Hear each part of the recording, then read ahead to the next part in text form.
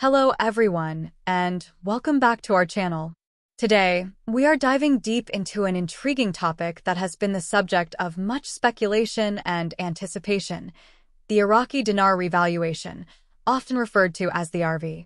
For those who have been following the developments in Iraq's financial landscape, you might be familiar with the discussions surrounding this event.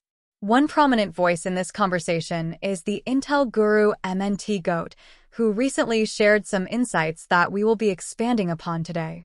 MNT Goat emphasized that many people are eager to understand what exactly is causing the delay in the RV.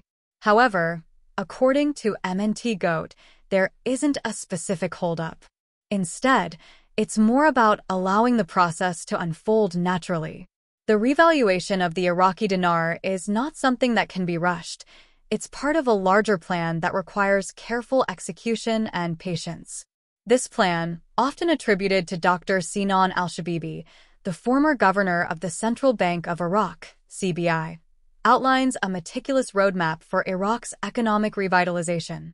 Dr. Shabibi's plan, crafted back in 2011, was designed to stabilize and strengthen Iraq's economy. The plan involves various phases, each addressing different aspects of economic reform and currency stabilization. One of the key points MNT Goat makes is that despite the numerous challenges and deviations Iraq has faced, they always find their way back to Dr. Shabibi's foundational plan. This resilience is crucial because it signifies a commitment to achieving long-term economic sovereignty and stability.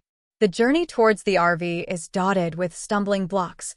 Political instability, economic fluctuations, and regional conflicts have all played roles in delaying the process. However, these obstacles are not seen as permanent roadblocks, but rather as temporary challenges that Iraq must navigate.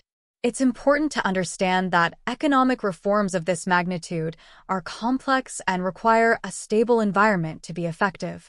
This is why patience and a long-term perspective are essential. MNT Goat also highlights the significance of the reinstatement of the Iraqi dinar. This reinstatement is more than just a financial adjustment. It's a critical step for Iraq to regain its national sovereignty. The value of a nation's currency is a reflection of its economic health and stability.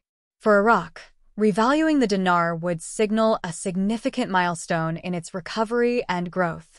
It would mean that Iraq has reached a point where its economy can sustain and benefit from a stronger currency. The anticipation surrounding the RV is understandable. For many investors and Iraqi citizens, the revaluation represents hope for a more prosperous future. It promises potential economic benefits that could improve living standards and foster greater economic development. However, it's essential to manage expectations and understand that such a significant economic shift doesn't happen overnight. In conclusion, while the process may seem slow and fraught with obstacles, it's important to recognize that these are part of the natural progression towards a stable and robust economy.